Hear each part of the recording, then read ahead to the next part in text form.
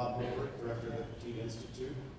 I'd like to welcome everyone this morning to the 2011 Distinguished Lecture. My honor and privilege to introduce the Director of the National Science Foundation, Dr. Subra Suresh, as the 2011 Petit Institute Distinguished Lecturer. It's a great pleasure to welcome him back to Georgia Tech, since he was just here to give our commencement speech in the spring for our graduating PhD students. Dr. Suresh is the former Dean of Engineering at MIT. As you all know, he was nominated by President Obama to be the Director of the National Science Foundation and sworn in as the 13th Director of the NSF in October 2010 for a 6-year term. He oversees NSF's $7 billion budget dedicated to advancing fundamental science and engineering research and education in the United States, including, as we discussed this morning, an emphasis on promoting the training of the next generation of scientists and engineers. Dr. Suresh received his bachelor's degree from the Indian Institute of Technology, a master's degree from Iowa State, and his doctorate from MIT. Over the past 30 years, he's applied an interdisciplinary background and interest in mechanics, material science, and biology to better understand changes in the biomechanics of cells associated with diseases such as malaria, and also has done pioneering work on the development of engineered and biological materials using multi-scale experimental and computational techniques. As you might expect, Dr. Suresh's contributions have been recognized by numerous awards: the Padma Shri Award from the President of India, the Indian Science Congress General President's Award, the European Materials Medal, which, as I understand, he's the only recipient of that award outside of Europe, are just a few of the many prestigious awards Suresh has received for his innovative research and commitment to improving engineering education around the world. Technology Review magazine highlighted his work on nanobiomechanics as one of the top 10 emerging technologies that will have a significant impact on business, medicine, or culture. In recognition of these contributions, Dr. Suresh has been elected a fellow or honorary fellow of all of the major material societies in the United States and India.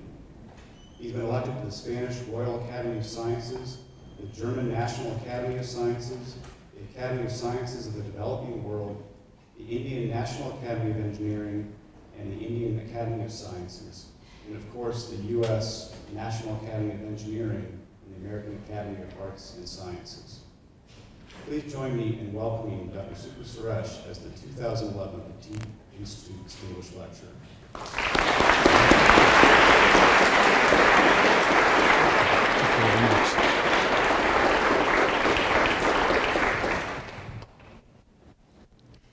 Thank you very much, Dr. Goldberg. I would also like to thank Professor Bob Neram for inviting me to give this lecture. I have a lot of friends and colleagues at Georgia Tech. I have written papers with people from Georgia Tech. I first visited here in 1983, and I visited a number of times since then, so it's a real delight to be back here. This particular lecture, Professor Neram invited me to deliver before I officially joined NSF. And so the flavor of the lecture, it will not mention NSF. This is not an NSF lecture, it's more of a technical lecture. And if there are questions on NSF, I would be very happy to discuss it during the lunchtime. So I'm going to focus primarily on the technical side so that in keeping with the tradition of the Petit lectures. This is a topic that, is the microphone working well?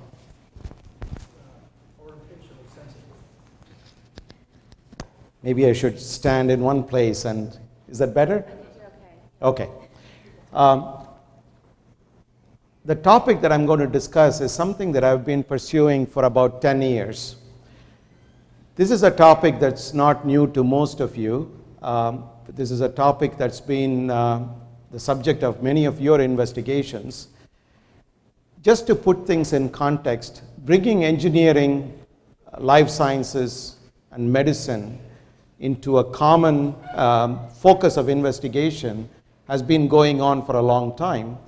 In the 60s and 70s, things like pumping of the human heart, the fluid mechanics of blood flow through arteries and veins, the orthopedics, articulating surfaces, biomechanics of implants, the material science of implants, the biocompatibility. These are tissue engineering. These have been around for a long time. At the time we started this work, the new and exciting things for us were the following. There were revolutions going on in many, many different disciplines. You take genetics and genomics, the revolution that started and that led to the Human Genome Project, that has so much to inform engineering in new and unique ways. The revolution in nanoscience and nanotechnology that has been going on for some time, but that culminated in the creation of the National Nanotechnology Initiative in 1999, also added significant new opportunities. With respect to the nanotechnology, now we are at a point where we can buy a commercial instrument, a desktop instrument, that can routinely measure piconewton level forces and nanometer level displacements. So we can study, we can link that force displacement relationship, which is what mechanical engineers typically study. We can link that to biological processes for a single DNA, for example. We can genetically manipulate a single molecule and ask the question, what is the effect of the single molecule on human disease state? We can link it to biochemistry. We can link it to diagnostics, therapeutics, drug efficacy, and so forth. Along with these revolutions, we also had another revolution in computer hardware and software. So it may be easy to measure piconewton level forces. What does it mean? And how do we interpret it? Oftentimes we need computational tools to guide experiments, to interpret experiments, and to design experiments. And that revolution has also been taking place in the last 10 to 15 years. So when you put all of this together, you have a unique opportunity at the intersections of many different disciplines to take on a set of problems and try to understand them and go from the molecular level to the organ level, a system level. And this is exactly what we try to do. This was our aspiration about 10 years ago. So with that broad introduction, let me go to what motivated our work specifically. And we wanted to ask a simple question, but a fairly broad question that covers a wide variety of human diseases. So we wanted to study human diseases. We wanted to study them primarily at the cell and molecular level, but take them up to the organ level. So the first question was, pick your favorite disease, whether it's infectious disease, a cancer, or some kind of a hereditary disease. Can we make these connections? Can we answer this question? How are human disease states influenced by changes in cell and molecular level physical properties? How do we track it systematically from a completely healthy state to a fully pathological state at the cell and molecular level? It's not an easy question to answer. And vice versa, how do changes in cell physical and molecular properties influence disease states? Second, how do we start at the single cell level so we can do things not only systematically, but quantitatively, as engineers and physicists would do? It's often very difficult to do quantitatively in biology, given the complexity of the problem. And how do we quantify this? How do we model this at the single cell level, then at the cell population level, by bringing tools from a variety of fields, from biology, physics, biochemistry, genetics, and so forth, in the context of human diseases? Third, how do we scale up our understanding, our investigation from the molecule level to the organ level by employing computational tools? Again, these are multi-scale computational tools. Some will involve molecular level, some will involve continuum level, some in between, and how do we bring that in? So we decided after about 2 years of searching, for a particular reason, we decided to choose 3 classes of diseases. In the infectious disease, we chose malaria. We chose malaria for a variety of reasons. First of all, every year about 450 million people are exposed to some form of malaria. The 2 most lethal forms of malaria are Plasmodium falciparum, which kills most of the people. Relatively less lethal is Plasmodium vivax. It affects roughly 7% of the world population every year, and approximately 1 to 3 million people die from malaria every year. So it's a significant human challenge to address this from a societal level. But equally importantly, at the scientific level, malaria happens in the human body involving red blood cells, and you can go from a completely healthy state at the cell level to a completely pathological state in 48 hours. And you can culture that in vitro. So that gives you an enormous power to do in vitro experiments, which we can then translate to in vivo experiments in animal models and potentially take it to societal implications and human malaria. And that was one of the motivations in choosing Plasmodium falciparum malaria. So once we started to study red blood cells, immediately we could look at other types of blood cell disorders, like hereditary blood cell disorders, like sickle cell anemia, spherocytosis, elliptocytosis, and so forth. And then the kinds of work that we started to do naturally led us to also investigate different types of cancer. I won't go into the details of this, just to get some depth into the talk rather than talking in vague generalities. I'm going to focus on tools and techniques most of the time in the first topic, say a little bit about the second topic, and then conclude with one particular example for a case of cancer. And hopefully that will convey how we have addressed the issue with respect to these various questions. So let me first start with single cell, the simplest level analysis, single cell mechanics, involving going from a perfectly healthy state to a completely pathological state with one cell.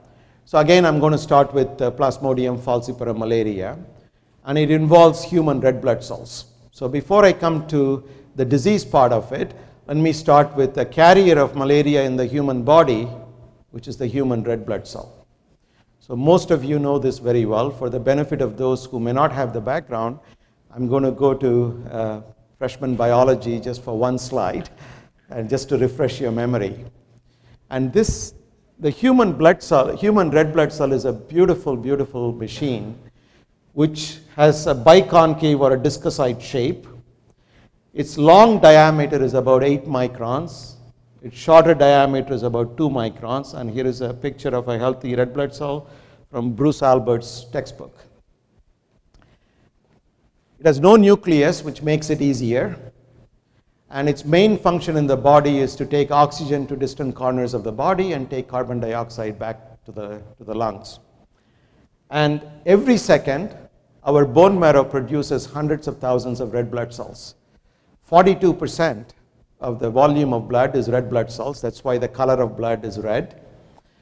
30 to 50% range. Transports oxygen and carbon dioxide. And this is the typical shape of the red blood cell.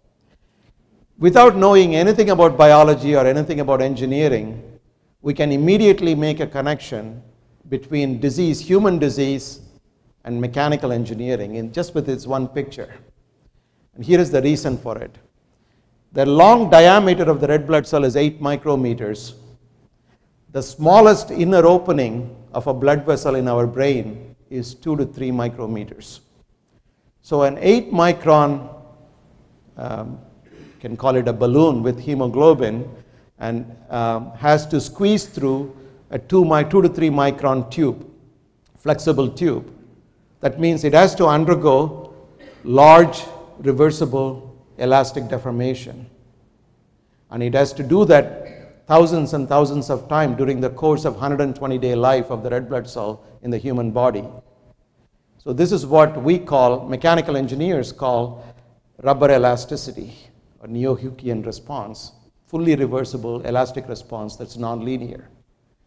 And when the cell loses its ability to deform in a manner that's reversible, we get a disease. If it's because of a foreign object, a parasite, a vector, we call it malaria. If it's because of a single mutation in the genetic makeup, it may be a sickle cell disease or a spherocytosis, or it could be something else. So that's the connection that we want to probe. And we have new tools that have come into existence in the last 5 to 10 years. That's what we want to make use of. Now, this is what an engineer thinks. Let's see what the parasitologists think. So this is a picture taken from a paper published in Nature in 2002 by Lou Miller at NIH. And this is a summary of the pathogenic basis for human Plasmodium falciparum malaria. The carrier of malaria is the mosquito. The female Anopheles mosquitoes, when they are pregnant, they need protein to nurture the eggs. So they feed on human blood. If the person being bitten has the gametes for malaria, it gets to the gut of the mosquito, gets processed. When the mosquito feeds again on the human skin, she injects something called sporozoites, tiny particles that go to the human liver. The liver takes about a week or so to process it and sends 1 micron sized particles with a sharp tip called apical prominence to the bloodstream, and it gets to the bloodstream. And that's the beginning of the 48-hour cycle of malaria in the human body. It's called the asexual cycle of malaria. 3 things happen during the course of 48 hours. So a 1 micron little parasite or a merozoite targets a human red blood cell, which is about 8 micrometers by 2 micrometers, disc shape. It pokes into the red blood cell, gets inside, the cell seals itself. It's a beautiful mechanical penetration problem that has not been sorted out yet. And no fluid leaks out in the process. No hemoglobin leaks out. Once the parasite gets inside the red blood cell, it's in a cocoon. It's protected from the immune system of the body. 3 things happen during the course of 48 hours. Proteins get transported from the parasite to the cytosol of the red blood cell, then to the spectrin network, which is the cytoskeleton of the red blood cell, and then it affects the membrane properties as well. Within 48 hours, the deformability of the red blood cell changes significantly. So the cell becomes very stiff. In the second half of the 48-hour cycle, because of the proteins that are transported, nanoscale knobs form on the outer surface of the red blood cell. They are tethering sites. They increase the cytoadherence of the cells to other cells, other red blood cells, infected or uninfected. They also increase the cytoadherence to the endothelial cells. And this causes increased adhesion, and both increased stiffness or reduced deformability and increased cytoadherence makes it more difficult for the cell to move through the body. On top of it, a single parasite undergoes nuclear division and multiplies up to 32 parasites during the course of 48 hours. At the end of 48 hours, the cell is very stiff, it's very sticky, and it ruptures. It spills out all the parasites into the bloodstream, and they go now invade new red blood cells, and this cycle continues. You may know that when somebody gets malaria, they have a 48-hour fever cycle. That coincides with the release of the parasites to the bloodstream. So there is a connection between this mechanical phenomenon and the body's response in raising the temperature. So what is new in the last 10 years is historically for the last 30 years, people have studied red blood cell deformability using traditional tools such as micropipette aspiration and so forth. When we started this work in the literature, it was felt that the extent of stiffening was a few times compared to the healthy state. But the new tools give us new information that I'll show in the next slide. So we used a technique called optical tweezers or laser tweezers, where we have 2 high refractive index beads that are attached to a red blood cell, and we use the beads as handles, just like a mechanical engineer would do an experiment in a mechanical testing machine, except that we can control the force to a resolution of 1 piconewton. And we can do that at the picoscale force, micrometer scale resolution using an optical microscope and a high-speed camera. And I don't want to go into the calibration techniques and all of this. They are all in the published literature since our publication. But the main message I want to give is that with this level of flexibility, we can do experiments in a systematic and controlled manner, much more so than what traditional biological engineering techniques would allow us. So as a result of this, when you go through these experiments, you can control the force so precisely. So here are examples of a healthy red blood cell. The healthy red blood cell, I will look this way but point this way. So the healthy red blood cell is the top row. The first picture on your left is 0 force. The middle top picture is a constant force of 68 piconewtons. The right picture is 150 piconewtons. You can see the ability of the cell to stretch.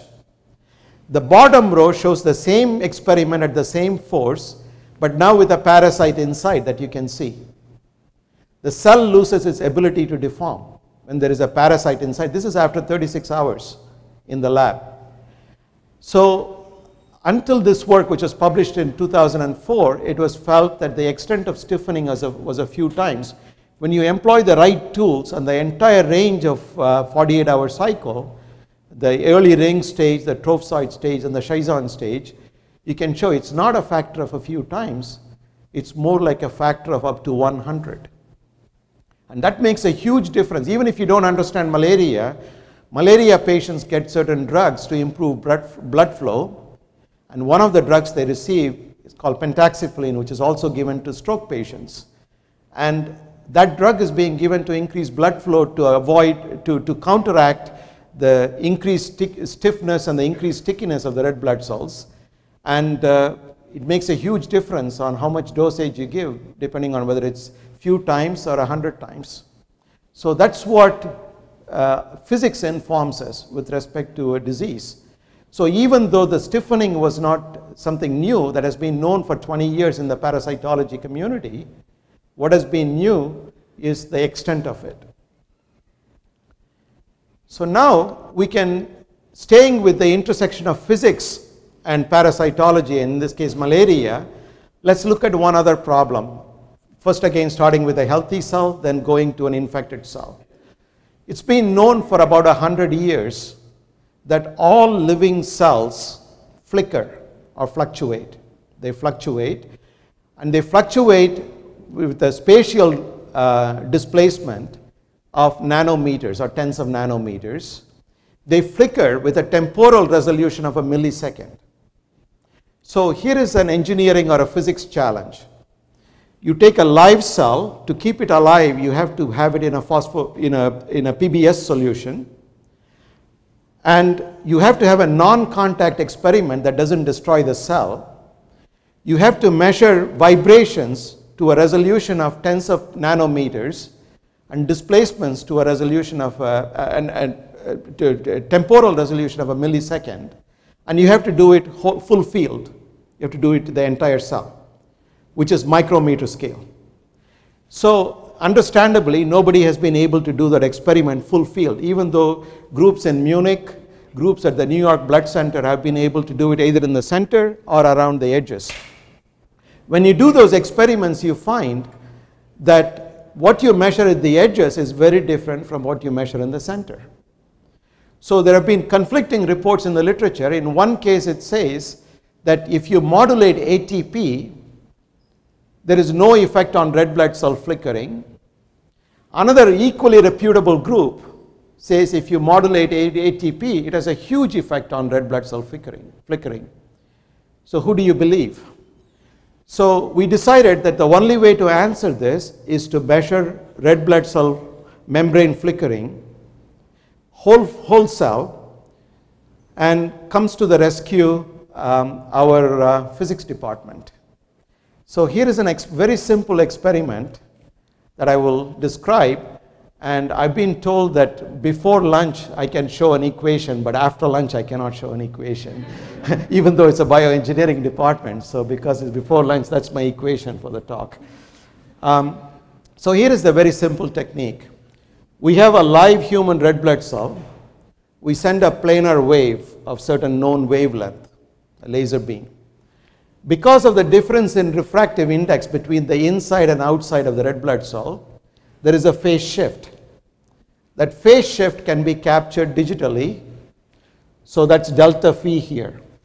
Once we know the phase shift, once we know the wavelength of the light that comes through, and once we know the difference in refractive index between inside and outside, we can calculate the height of the cell to a resolution of a nanometer with a temporal resolution of a millisecond.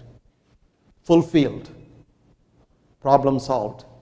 So our spectroscopy lab at MIT, which has been involved in this for 75 years, in collaboration with them, we decided to apply this to human diseases in collaboration with my late colleague, Professor Michael Feld. And this is the thesis of one of his students and one of my students together, which came out a couple of years ago. And so once we have this, we have a very powerful non-contact tool. From the fluctuation itself, we can tell whether it's a disease state or a healthy state at the cell level, non-contact, nanoscale resolution. It can apply for any cell. Here it's for a human cell. First healthy, and then with malaria. So here is the video clip of how that works.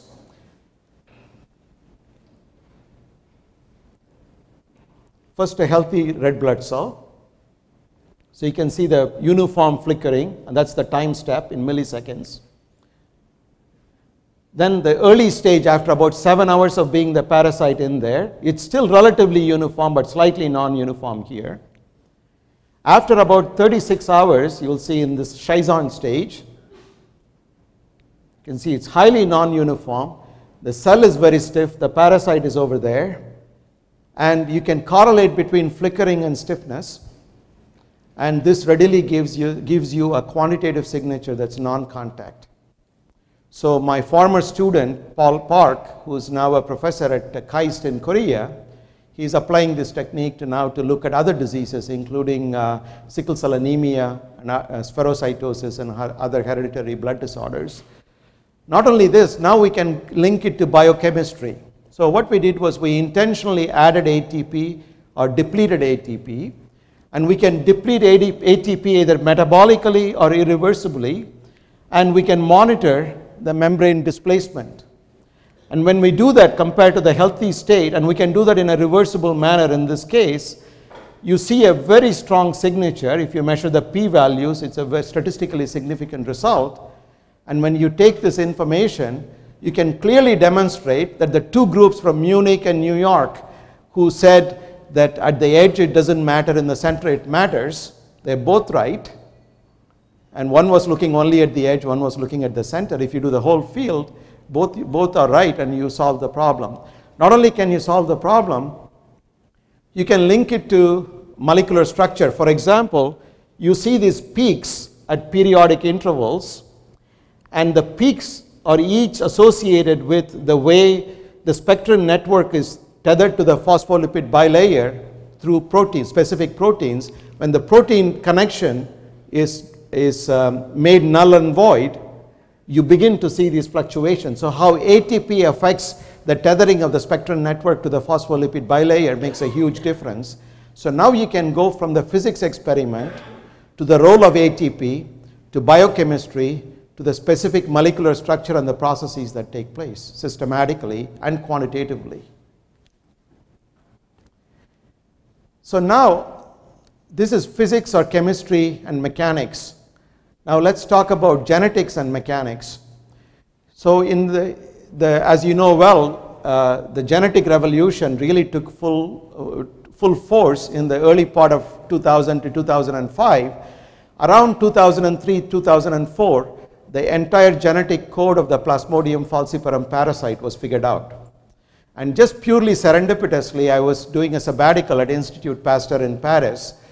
And at that time, there was a PhD student there in Paris called Monica Diaz Silva, and her PhD thesis was to try to genetically clone a particular parasite, a Plasmodium falciparum parasite, which based on Institut Pasteur's field work in different parts of the world where malaria is prevalent, indicated that that one particular protein was responsible for change in deformability. But it was only a hypothesis based on field work with mosquitoes and in the jungles of Africa.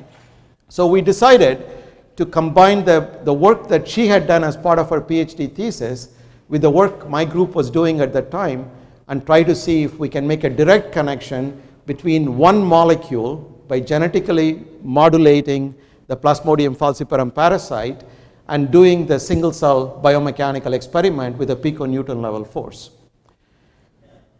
So here is the experiment. Let me just describe a triple immunofluorescent optical micrograph. So the protein is called RISA, which is described here.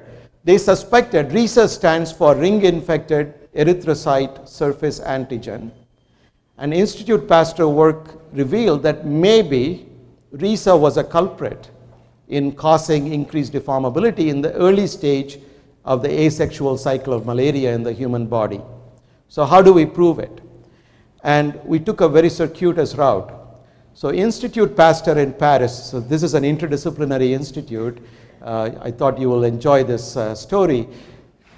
Institute Pasteur does the genetic cloning in Paris. They do knockout of this RISA protein. They can not only knock it out, they can knock it back in, which gives us a very nice control experiment. They ship it to the School of Public Health at Harvard, because they have more experience than my lab in handling particular parasite. And in the School of Public Health, it's cultured. Then it's appropriately transported to my lab at MIT. And there, the in vitro experiments are done using optical tweezers. And that's how these experiments are done. So in the top right figure here, you have three colors. If the cell had all red blood cells have a protein called band 3. Whenever there is band 3, it lights up as color red in the microscope.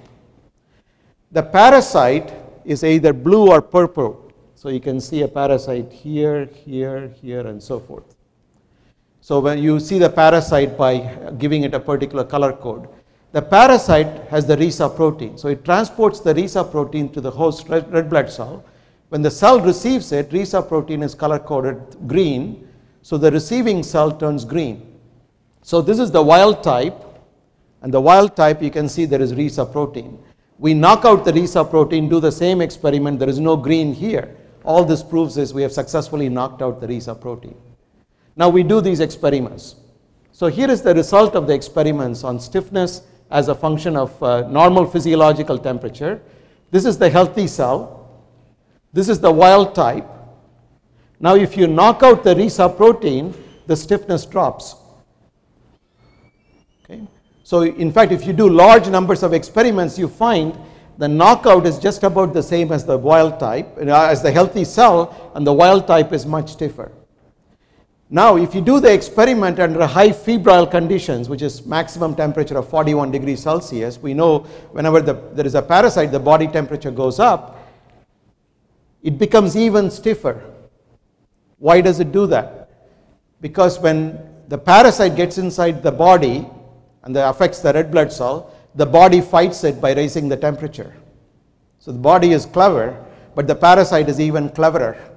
So the parasite stabilizes the spectral network and it stiffens in response to that.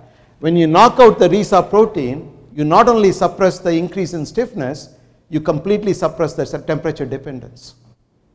So this you could not have figured out unless you do the experiments of the kind that we did, involving sophisticated instruments like optical tweezers or genetic manipulation combined with mechanical engineering experiments. So this now, we are not there, but this points to one possible route.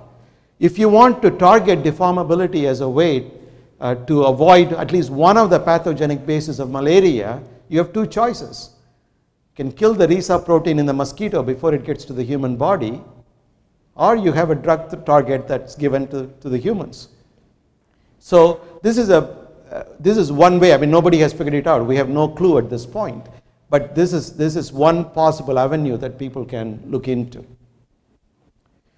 So far I talked about single cells and static experiments. So naturally we can ask the question, what does it mean for real life, real experiments where cells move through the body and there are so many other interactions. So we can go to the next step of a dynamic experiment. So I mentioned earlier at the beginning that the smallest blood vessel in our brain is 2 to 3 microns inside diameter. No live imaging technique will tell us how the red blood cell goes through a small blood vessel in the brain with or without malaria. MRI just wouldn't do it. There is no other technique that can give in vivo information. So we try in vitro experiment here to demonstrate. First, I'm going to show you for a healthy cell. This is made of a microfluidic channel made of PDMS polymer. And this diameter, this cross section, is the equivalent diameter of 3 micrometers, which is roughly the diameter of a blood vessel in the brain. So what you're going to see is healthy red blood cells going through here, and you can see how they deform dynamically compared to the static experiment that I showed you. So this is the work of my former PhD student, Dave Quinn. So you can see the incredible ability of the cell to deform, and also it takes back its shape. There are some beautiful things that engineers can do with it. From the time lag it takes to recover its shape, you can use a linear viscoelastic model, and you can calculate a characteristic relaxation time. You can calculate the viscosity of the membrane and all kinds of things. You can get pressure versus velocity measurements and so forth. The fluid mechanicians can have a field day with these kinds of experiments. That's for a healthy cell.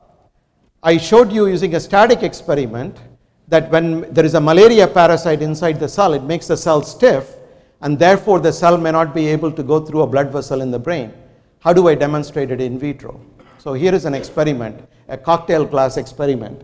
So here we have again a PDMS channel.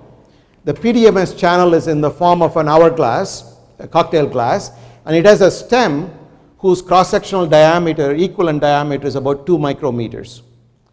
At the mouth of this, the entry point here, this cell has a malaria parasite here, and the next cell has a malaria parasite here. All the other cells are healthy cells. They don't have a parasite in them. Based on my static experiment, my hypothesis is that this cell will lose its ability to squeeze through this channel. So will this cell, but all the other cells will be able to go through. So is that true? So let me demonstrate that using this experiment. So these two are stuck at the mouth of the channel.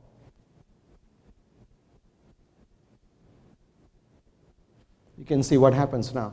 So the red blood cell has incredible ability to squeeze through small openings, but instead of 2 cells invaded by a parasite, if we have 20 cells blocking the entryway, then blood may not get through. The tissue here may not get oxygen surrounding this blood vessel. So that's the point, and here is a demonstration of that at the cell level using latest engineering tools. Now we can go further. So being an engineer, we can ask the question, what can I do to diagnose malaria? Right now, the most common technique, especially because it affects developing countries in remote areas, the most common technique is to take a blood smear from a suspected patient, do a blood smear, put it in a microscope. Usually a relatively poorly trained technician sits in front of an optical microscope and clicks the number of infected cells. How many red blood cells are there in the body? And 2% parasitemia can be enough to kill a patient. So it's not a science, it's more of an art.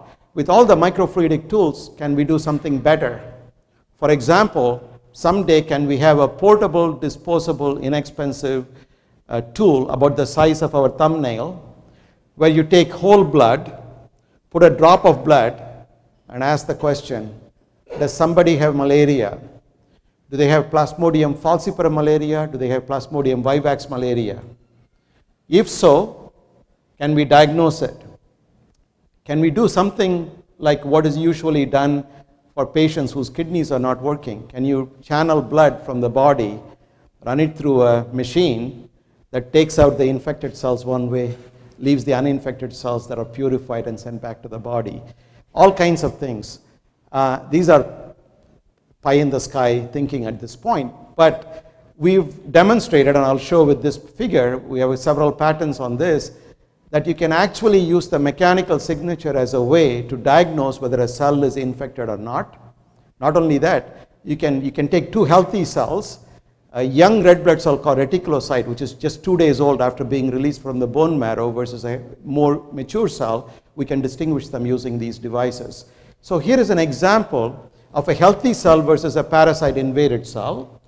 We create obstacle courses of different geometries, and these are little microfluidic devices that are portable. from the speed with which they move, we can not only tell whether it's infected or uninfected, we can tell whether it's a ring stage, trophozoite stage, or schizon stage.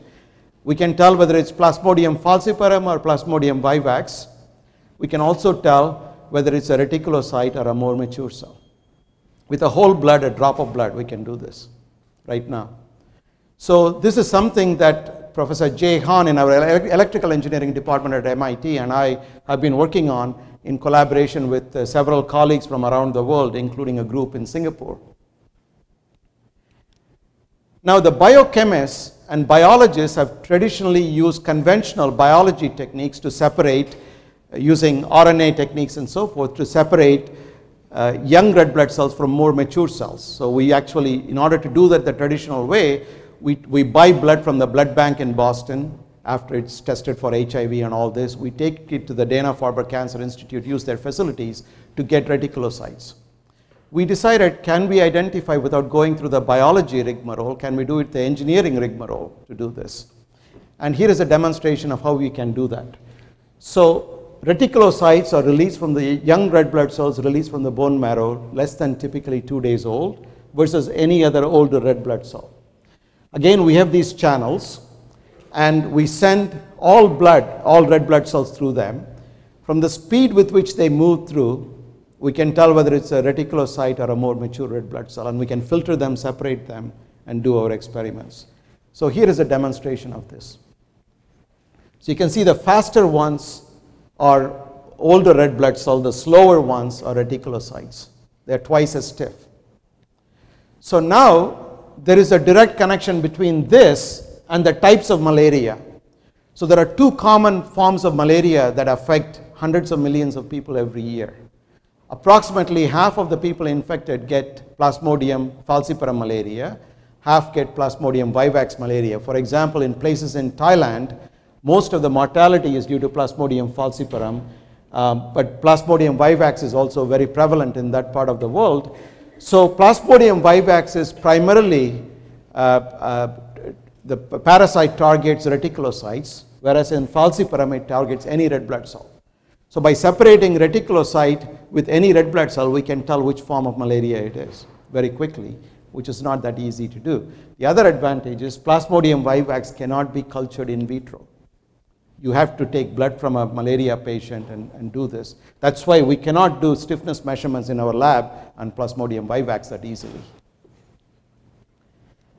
So now let me move to how do we go from the cell to cell population level to the organ level. To do this correctly, we need 3D computational tools, and we also need to do experiments on real human organs. So how do we do this? So we have collaborations with Institut Pasteur in Paris, and let me describe one particular experiment. But before I go to that, we need computational tools to model this. So if we use continuum standard fluid mechanics models, Navier-Stokes equations and those kinds of models, they are too coarse. They will not inform us at the cell level. If you use, on the other hand, molecular dynamics, it's too refined, and you cannot model large populations of cells. So we use a technique called dissipative particle dynamics, which is a coarse-grained model where you take collections of cells or collections of particles, and then you discretize them, and then you use different forces to calculate the different behavior responses. And we've done it for red blood cells, we've done it for white cells, we've done it for platelets, cytoadherence, and so forth. So I won't go into the details of the DPD model other than to mention a couple of things. This is in collaboration with Professor George Karniadakis at Brown University.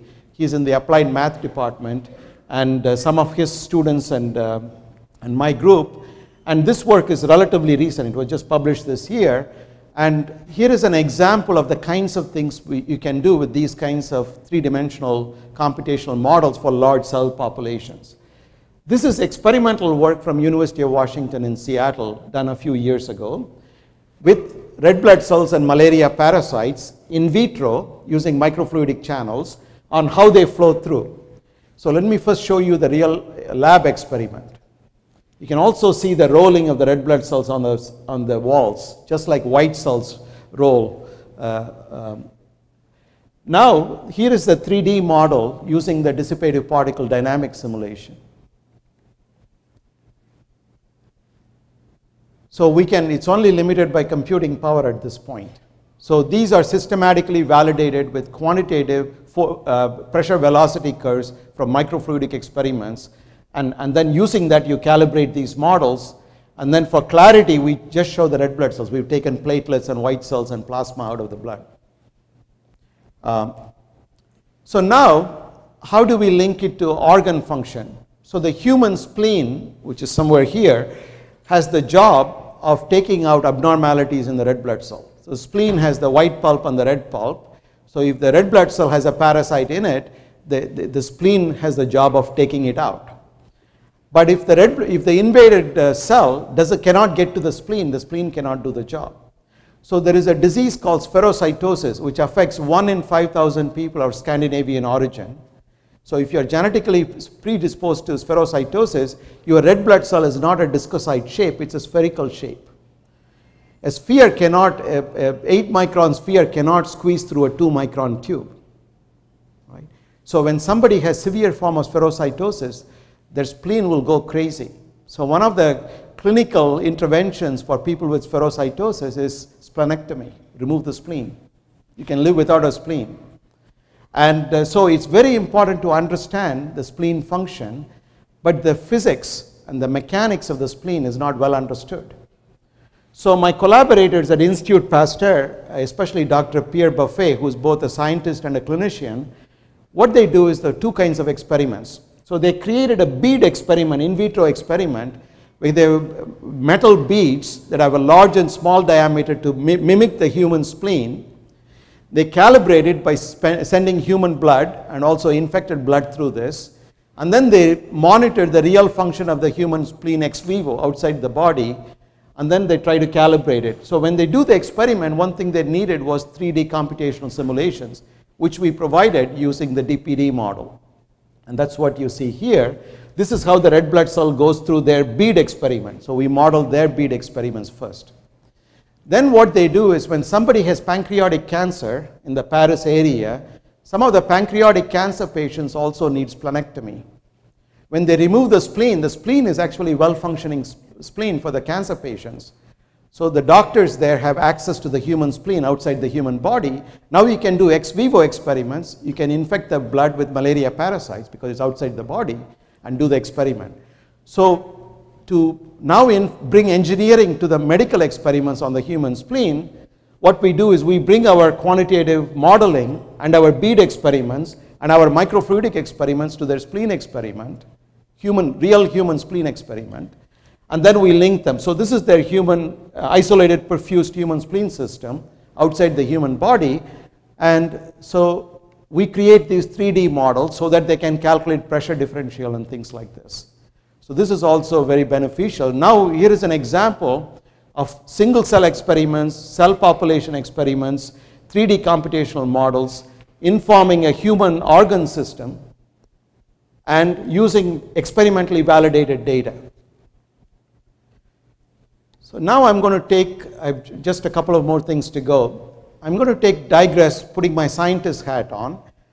As a scientist, we have the luxury sometimes to say we want to do things just for fun. I don't care what the application is, but here there is a lot of applications. So here is the basic question. So nature made the human red blood cell biconcave for a particular reason, to increase the surface to volume ratio. But you can ask the question, why that particular biconcave shape? Why not some other shape that also increases the surface to volume ratio? Why that shape? Why that diameter? And why that particular property of mechanical properties at the molecular level and cell level? Why not something else? And this is, as far as I know, an unanswered question. So this is what I call shape thermodynamics. And you bringing thermodynamics to probe shape. Shape affects properties, properties affect function, function affects disease. So shape affects disease. So if we can modulate shape through chemistry, we can have an intervention potentially, or vice versa. So that's the goal. So here I'm going to demonstrate a particular experiment. So we asked the question, why did nature make the cell biconcave? So I want to warn you that this computational simulation using molecular dynamics, it's not unique. It's one of many different paths we can take to answer the question, but nevertheless, it's very informative. So this is what we do. We know that the red blood cell shape is biconcave. So just for fun, we take a whole red blood cell of a spherical shape of the same surface area as a regular healthy human red blood cell. But the same surface area has 40% more volume when it's spherical than it's biconcave. So we have the right area, but the wrong volume. Okay? So we'll start with that. Then we take the surface, we discretize it into all the spectral molecules that are in the human red blood cell. There are about 80,000 molecules. We can put all the molecules in there. It's approximately triangular shape. That's what you see here. Then we put in defects. So we take a human red blood cell spectrum, look at it under the atomic force microscope. We know where the defects are. So in the computational model, we create the defects. And then we randomize the defects. So this is where we start. Then we start to give free energy penalty. We say, what is the free energy penalty to stretch a molecule? What is the free energy penalty to have a network of triangles? What is the free energy penalty associated with curvature? We add up, because it's computational, we add up all the free energy penalties, and then at every step, numerical step, we minimize the free energy and ask the question, what is the right shape? So how do we do this? So we start with this. This is the initial configuration, right surface area, wrong volume, but the right molecular architecture, right defect distribution. Then we start putting the free energy penalty. Then we keep the surface area constant, reduce the volume by 40%. Now both the surface area and volume are the right values. Then ask the question, what is the equilibrium shape based on free energy minimization? And that's shown in the next slide. And you'll see in a minute how the shape evolves, purely by energy minimization. Not only that, because we are doing it computationally, we know the persistence length of these molecules, so we can actually calculate the bending modulus. We know the shear modulus, we know the curvature, so you can take the bending modulus to shear modulus ratio. It turns out that if the bending modulus to shear modulus ratio is below a critical value, you will never get the shape.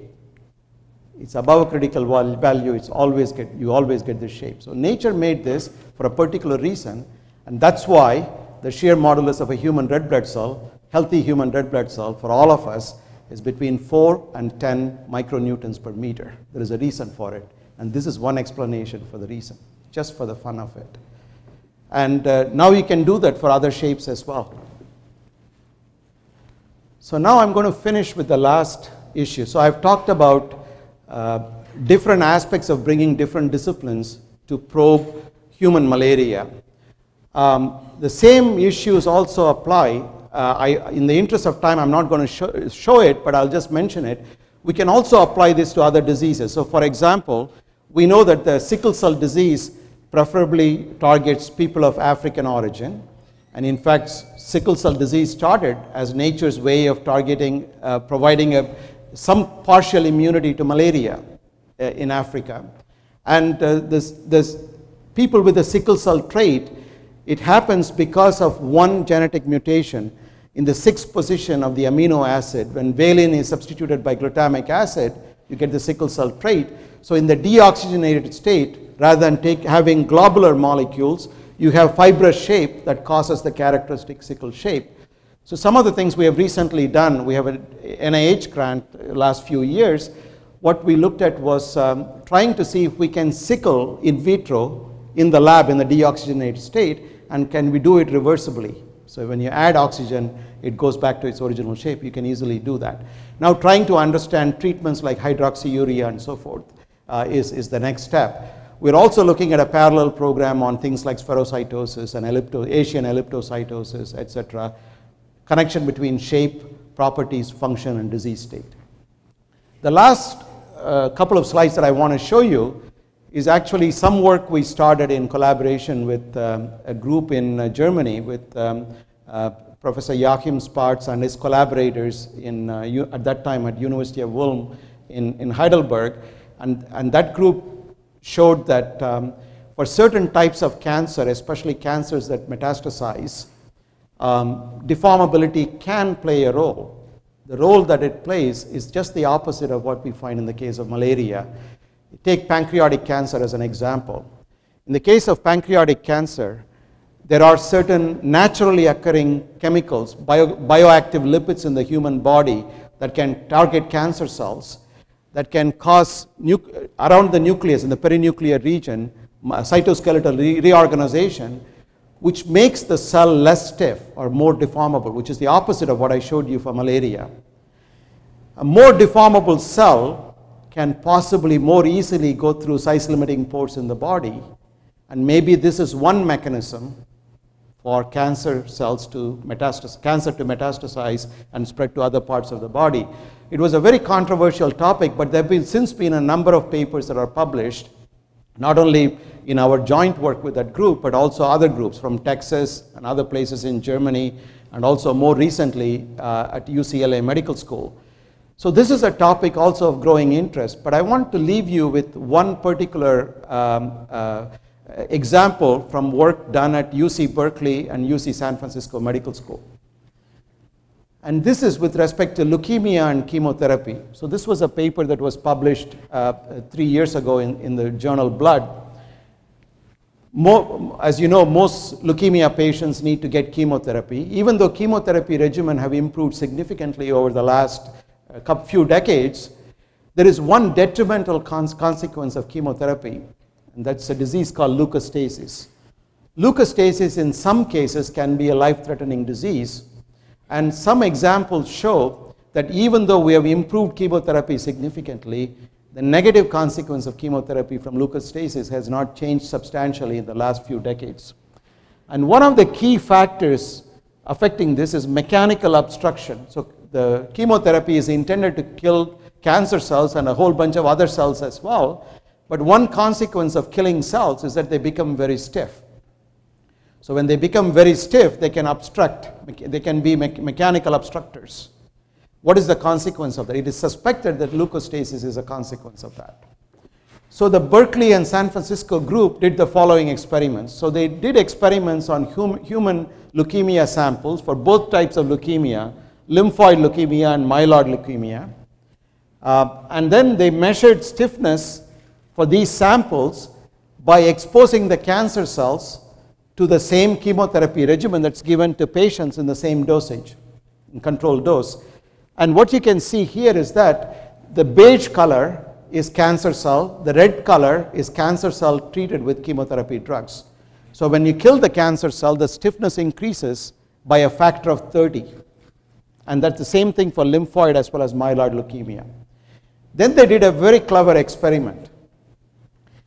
So they added, so if the cell becomes stiff, can we modulate mechanical response by adding to the chemotherapy regimen an actin polymerization agent that prevents the polymerization process.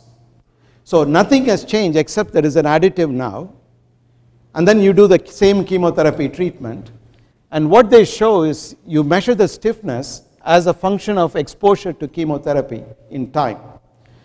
The red curve is a normal chemotherapy regimen going over about 3 hours. You take samples periodically and you do mechanical measurements.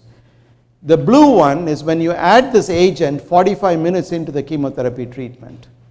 The green curve is you add it at time 0. So what they found was that you completely suppress the stiffening effect when you add this agent. So this is only one experiment, and this may not be ready for prime time, but nevertheless what it shows is that there is a potential, and it's only a potential, this is by no means proven by one study, that you can take existing treatments and modulate them in such a way through chemistry and through pharmaceutical processes so that you can get the beneficial effect of the drug without the detrimental effect of the drug. This is one example of that. Now for therapeutics. So we talked about diagnostics, fundamental studies. This is now therapeutics. A similar study was done at UCLA Medical School last year where they took pleural effusions, fluids from the lung region, and then using mechanical measurements in the UCLA hospital, try to see if you can diagnose different types of cancer in addition to traditional techniques. It's not that these techniques will replace conventional techniques, but in some of the conventional techniques, the early stage detection probability is 65% or less. So by adding one more tool, can you improve the early detection probability? So they did blind experiments on 14 suspected cancer patients. It would turn out that 7 of them have cancer, 7 don't. And they correctly predicted the 7 that have cancer, the other 7 that did not have cancer using this technique. The instrument costs about $100,000. To put it in a cancer ward is not a big expense. So, but still it's not ready for prime time. It's very experimental. It's again one study, but again there is an opportunity. So this is one of the other advantages of disciplines merging, engineering and other disciplines coming into contact, in this case with cancer therapy. This is my rendition this is the group, Sharon Cross and her co-workers at UCLA. I wrote a piece on their paper in the same issue of Nature, and this is my rendition of their work on how the technique was used in comparison to current techniques. So let me conclude with a few observations. Even though we are still in the infancy of going from cell-level diagnostic tools, hopefully I've convinced you that there are so many tools and techniques available in so many different disciplines that hitherto have not come together, and putting them together, not just at the organ and the tissue level, but also at the cell and molecular level, we have significant opportunities to make advance, even in diseases as exotic as malaria, which is not really an engineer's field of pursuit, usually. So I think that's one opportunity. The second opportunity I find is that by bringing biology into engineering, we ask very different kinds of questions for computational modeling that we don't otherwise ask. In fact, these are much more complex experiments to do, much more complex computations to do, compared to what we were used to doing. And engineering benefits by having biology in a very significant way. And there is significant opportunity to create new software, new tools to do this. Latest advances in different fields can inform us. At the intersections, we can create new fields. And again, there is an opportunity to do that. Potentially, again, speaking from the National Science Foundation, we are interested more in fundamental scientific discoveries. We are not interested, it's not our charter to study human diseases the same way NIH does. But nevertheless, fundamental understanding can be significantly improved. Diagnostic capabilities, and I gave several examples, and possibly novel therapeutics and drug efficacy assays.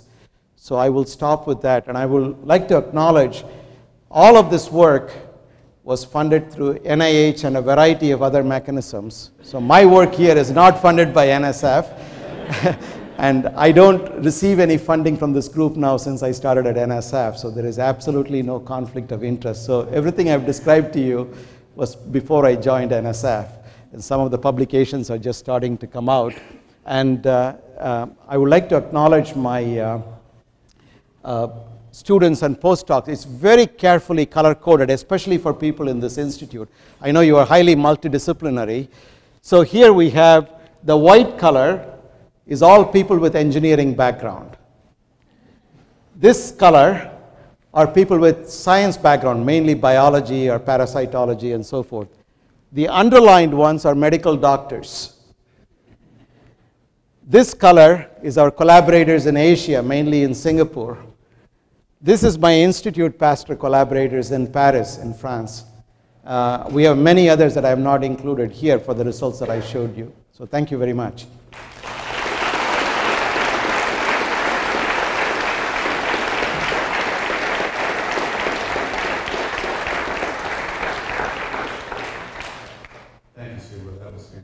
We do have time for a few questions. The microphones will go around if people want to raise their hands. I'm going to go ahead and ask the first one. As a fellow mechanical engineer, it's inspirational to see mechanics being used to detect, diagnose, perhaps treat some of these diseases. Obviously, you've developed a number of very innovative tools that you're applying to all these different areas. But I wonder if you just had some advice for the students here who are going to be competing in increasingly interdisciplinary world. What should they be doing to prepare for this and to take similar approaches to you have to applying interdisciplinary aspects to the work. Yeah. I started this when I already had my tenure. I was actually a department head when I started this work. And the challenge for me was whether I would get tenure if I did interdisciplinary work or not. But the biggest challenge for me at that time was whether I will make a complete fool of myself by going into a field that I knew very little about at that time. And also, it's very comforting to work in a field where I know the community, where I'm well known, and where I have the connections for funding agencies and things like this, going into a completely different field. And especially I asked the question, why should a medical doctor take me seriously, especially when I talk about malaria as an engineer? But what is remarkable is I think thanks to the creation and evolution of bioengineering departments across the country, and your department is a leading department in that regard, is that 20 years ago it would have been much more difficult. And it was very clear that the language that I spoke to the parasitology community, there was a big impedance mismatch in the beginning, and there's probably still some impedance mismatch. But people understand. I think there is a much greater realization that communities have much to offer when they work together. For your specific question, it's not easy to do a PhD in one field and then drastically change discipline when you start as an assistant professor somewhere else. I can tell you, and this is very much on our minds. So at NSF, in the last year since I got there, we started a conversation in 2-3 different directions. The first one is how do we make it easier internally so that people in one directorate are able to identify good ideas coming from a different field. And that's, as you know, like just established departments in universities, it's not often that easy. The second thing is in 2012, which starts in October next month, we'll be launching a new program called INSPIRE. INSPIRE stands for Integrative NSF Support Promoting Interdisciplinary Science and Engineering. The purpose of the INSPIRE program is to exactly identify those kinds of ideas that will fall through the disciplinary cracks. And if we can do that, I think it'll be very good. So there are a number of other ideas that are there, but those are 2 examples.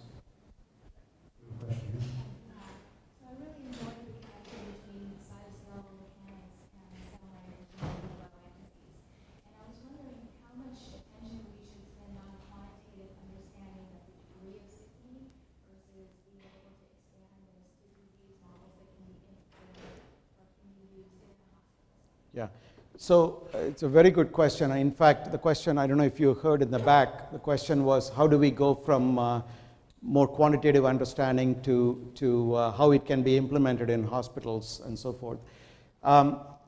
That's the direction. That's exactly what we want to do. So the whole microfluidics work that I talked about, portable devices, that's exactly in that regard.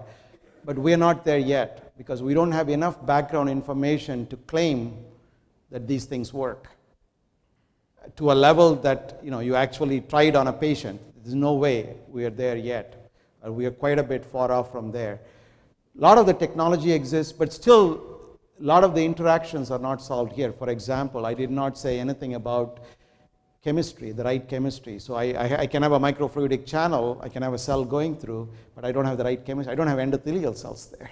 What kind of interactions do we have? I did not show a lot of information that we are working on right now. For example, we are targeting specific molecules like CD36. What is the interaction of CD36 from the infected red blood cells to the endothelial cells? So going one by one, cytoadherence studies, I did not show any data. We have a lot of data on cytoadherence. But we started in parallel with computational models, whole blood, mainly to go in the direction that you are pointing to. So we are coming there, and a lot of groups have now started to work. When we started about 6 years ago, there were only 1 or 2 groups in the world. Now there are many, many groups working on this, which is very good, because now we can coordinate data and experiments with other groups. And so this is where we are, but I think it'll take quite a bit of time. And even in the examples that I showed for cancer, there are a lot of groups now starting to work in that area with these kinds of approaches. So 5 years from now, 10 years from now, I think I'm positive that we'll be much farther along than where we are right now. So one last question before we go to lunch. My question relates